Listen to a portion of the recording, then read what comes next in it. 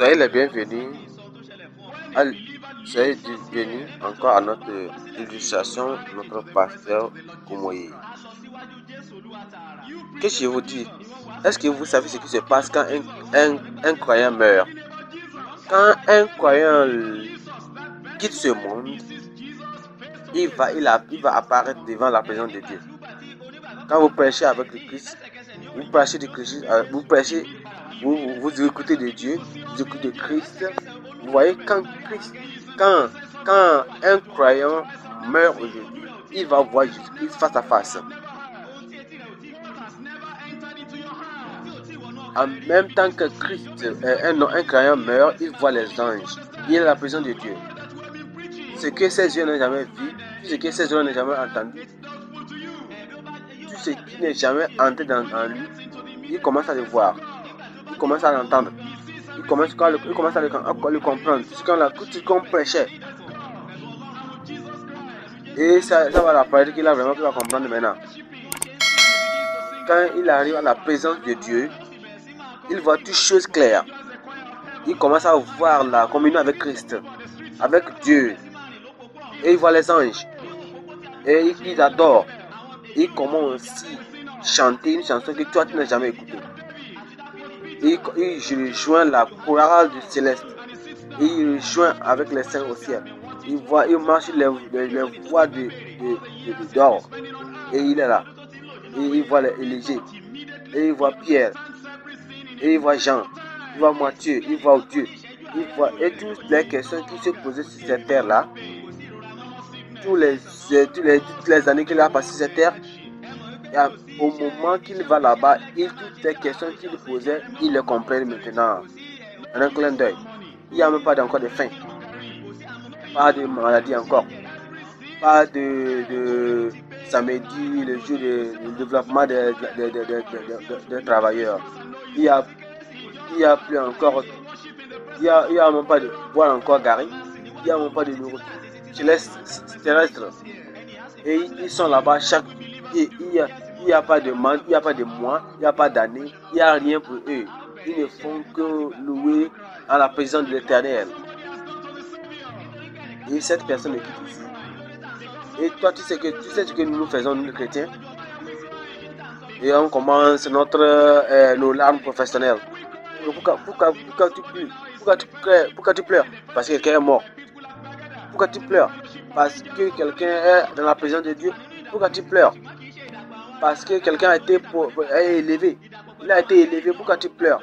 Parce que quelqu'un est en communion avec le Père Céleste dans le ciel.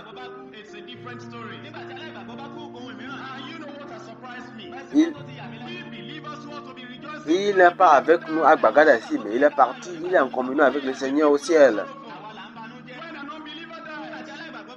C'est comme ça que nous sommes ignorants. Quand un croyant meurt, c'est une autre histoire. Vous voyez ce qui me surprend ici? Si les croyants doivent se réjouir quand un croyant meurt, c'est nous qui sommes maintenant mécontents. Quand un croyant meurt, je vais vous montrer ce qui se passe. Qu'est-ce que les non-croyants font? Même avant que cette personne ne meure, il dit, ah, où est ta compte bancaire, hein?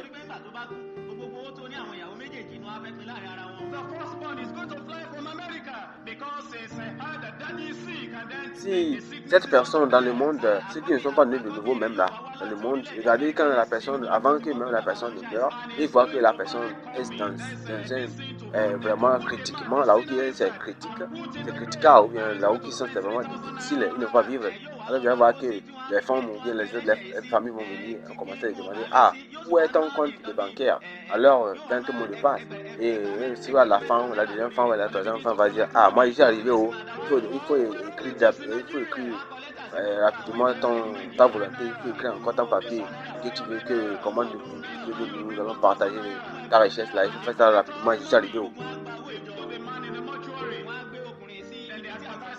Il va dire, ah, tu vois, si tu meurs là, les deux femmes là, ils vont partager tout, moi et ma famille, les enfants, on n'aura rien, hein. Alors tu vas les faire avant de partir.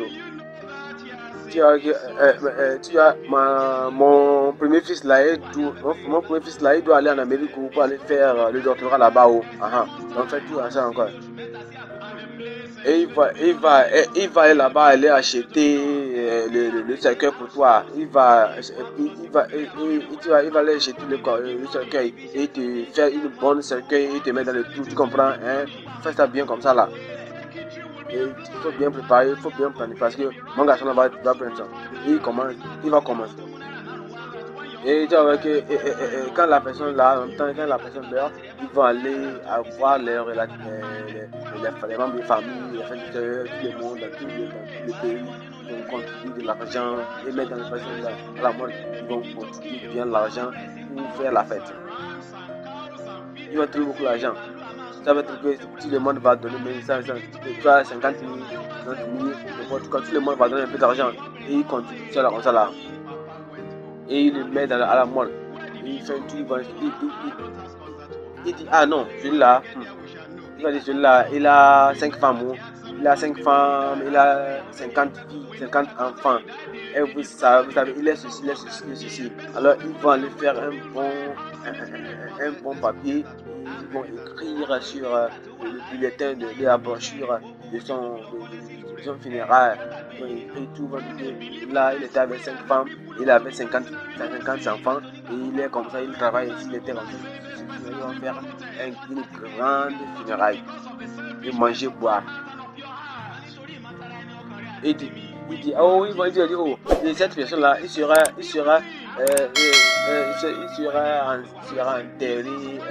enterré en 3 mois. Dans 3 mois, il sera enterré à Lagos ici là. Et on va faire l'éveil de prière. Ouais, vous voyez, quand l'homme était en vie, tous les familles, membres de famille, tout le monde sera employé, tout le monde va donner l'argent. Ceux qui vont amener l'argent, et tous les gens qui donneront là, ils vont écrire non. Et le jour de l'enterrement, tu vas voir, ils sont maintenant assis, bien habillés, ils commencent à s'aligner. Et tu vas voir, et ils vont s'aligner maintenant. Et ils vont commencer à manger, à boire. Ils ont tué des veaux, ils ont tué des chevaux, ils ont tué beaucoup de choses en ce moment-là. Et ils vont commencer à boire et à manger. Et regardez, ils sont en train de le juger. Un péché qui est mort. Et on va les demander, pourquoi vous êtes en train de vous juger dans la funéraille? Ils vont dire, papa est parti au ciel. Il est parti pour rester où? Pourquoi vous le jugez? C'est vous. Il dit, celui-là, il dit, est-ce que tu es sûr qu'il est au ciel? Il dit, moi, c'est là, ne me concerne pas. Quand nous allons arriver là-bas, on va savoir si c'est vrai. On sait qu'il avait 7 femmes avant de mourir. On sait qu'il...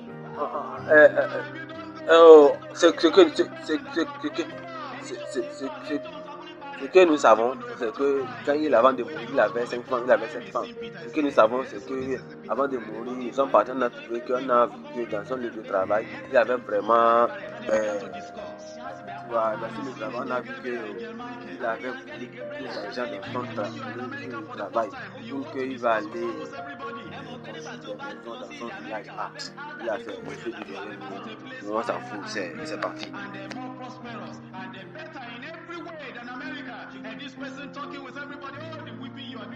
Quand un croyant meurt, c'est nous qui devons manger, danser, se réjouir. C'est nous qui devons se réjouir parce que cette personne-là partie au ciel. Parce qu'on sait que la personne est au ciel. On sera content, réjoui parce que Christ a apporté cette personne, rester avec lui. Pourquoi? Christ a dit pourquoi tu as fait ceci? Qu'est-ce qu'il a fait? Tu vas dire, Christ, qu'est-ce que tu as fait?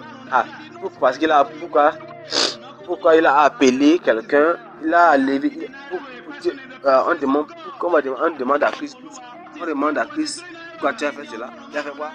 Qu'est-ce qu'il a gâté? Qu'est-ce qu'il a fait? d'avoir appelé son fils de cette terre, de cette souffrance, il vient rester au ciel. Cette terre de souffrance, il a donné la promotion, il a enlevé, il a resté au ciel, Pourquoi? Sur terre, vous ne comprenez pas Dieu. Pourquoi ne pas comprendre Dieu? Le Seigneur a donné le passeport à son fils, dit, à son enfant, dit, viens rester auprès de moi.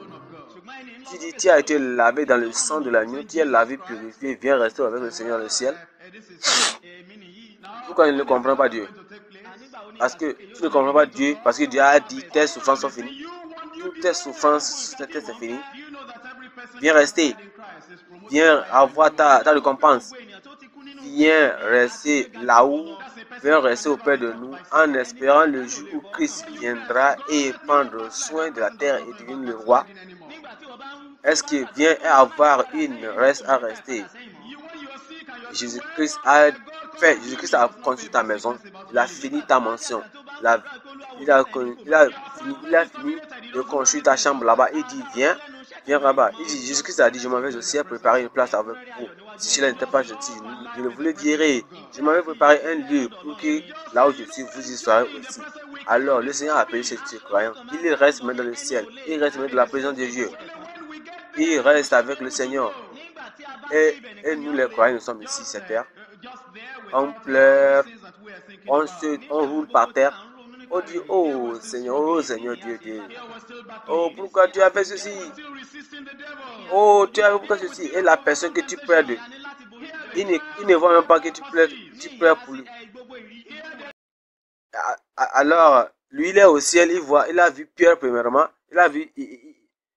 il voit Pierre dans le ciel premièrement, il dit, c'est toi, Pierre, qu'on parlait, c'est de toi qu'on a lu dans la Bible, de toi. Il voit Jean, il dit, et c'est toi, Jean, c'est de toi qu'on a lu dans la Bible. Il va dire l'ange Michel, l'ange Gabriel, il va dire, quand le premier jour qu'il va voir tout le monde là, il va vouloir discuter avec tout le monde. C'est un lieu grand, où plus c'est prospérant, un lieu plus grand, c'est plus grand, voyez, et il était là-bas, n'importe quoi que tu diras, la personne ne va même pas comprendre, il ne va même pas comprendre, il ne va même pas entendre tout ce que tu dis, n'importe quoi tu dis sur cette terre. Et toi tu es là, tu vas en téléphoner quelqu'un en Amérique, quelqu'un ici et là, et tu vas dire, tu vois, quand tu vois la voiture de cette personne, tu vas aller auprès de la voiture, tu vas dire, regardez, c'est cette voiture-là que cette personne utilisait, c'est dans cette maison que cette personne-là vivait. Qu'est-ce que la personne est en train de faire de cette voiture? Qu'est-ce que la personne est en train de faire de cette maison? La personne a oublié parce qu'elle est en train de se réjouir des belles choses, de plus grandes que toutes ces choses que tu es en train de la montrer.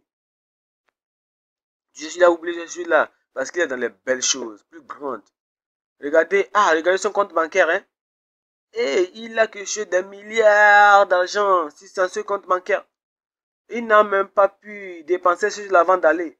Qu'est-ce que c'est quoi le CFA? C'est quoi le dollar? C'est quoi le 7 currency? C'est quoi? C'est quoi ces milliards-là?